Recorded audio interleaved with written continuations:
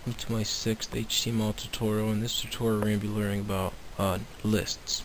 So there's two types of lists. There's a UL and OL.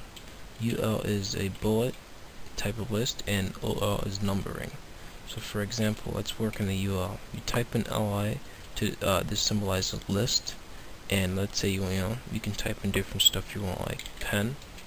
Let's say you're like making a school list. So you have to close out with LI. Say books, and close that with LI, and then let's just say pencil. So I type in LI, pencil, and close that. We just made a bullet list. Now let's go ahead and work with the OL list. So you gotta type in LI again, symbolize list. Remember, OL is numbering.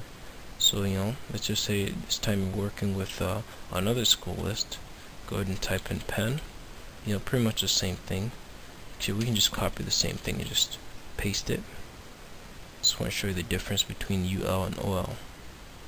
Okay, and then at the end of each, you go down on the bottom, you close it with UL, and then at the end of this one, you go on the bottom, close it with /OL. We learned about closing statements. Go ahead and save. Let's go ahead and see how this is. Right there. This is the bullets, and this is the numbers. Like I said, UL is the bullets, OL is the numbers. Thank you for watching my 6th tutorial. Don't forget to subscribe, and I'll see you in my next tutorial.